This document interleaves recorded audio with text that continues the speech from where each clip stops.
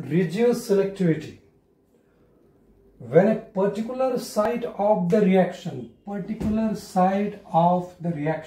reactant is selected over another similar site by the reagent for the reaction or for the conversion, then it is called regioselectivity.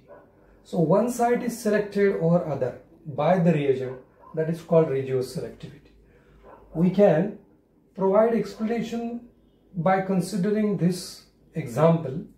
Here you can see addition of hydrogen bromide on this 1-propene asymmetric alkene.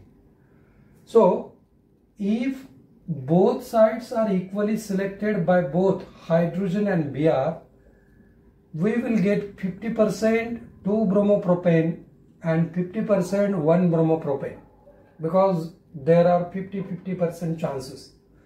But that doesn't happen.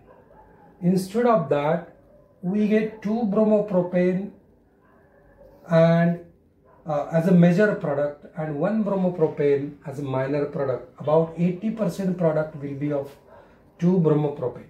So the one is selected over another. How? The hydrogen is usually going to that double bonded carbon where more number of hydrogen present. This is according to the Markownikoff's rule. And the bromine, this negative portion is going to that carbon where less number of hydrogen present. So this one site is selected. This site is selected for the addition of positively charged addendum, and this is selected by the negatively charged moiety. So one site is selected over another. So this is an example of regioselectivity. In absence of regioselectivity, we would have got 50% 2-bromopropane and 50% 1-bromopropane. So this is the meaning of regioselectivity. Thank you.